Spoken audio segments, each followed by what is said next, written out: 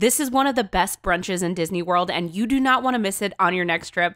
Hi, I'm Bethany, and I'm on a mission to review every restaurant in Disney World, and today we are headed to Disney Springs to go to the Boathouse for brunch. This is only on the weekends from 10 to 2, and their brunch starts with their delicious dinner rolls smothered in cinnamon icing. Highlights for me included the steak and eggs. This was a New York strip steak, and it came with the most perfect butter on top of it.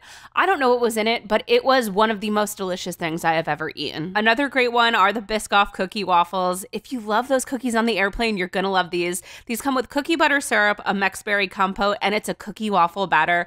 These were absolutely delicious. I have no notes. We did try everything on the menu while we were at brunch, so I'll leave my favorites in the comments, as well as some that I would probably skip if I went back. But overall, brunch here is a must-do. I do love lunch and dinner as well, or even just grabbing a cocktail on the back deck.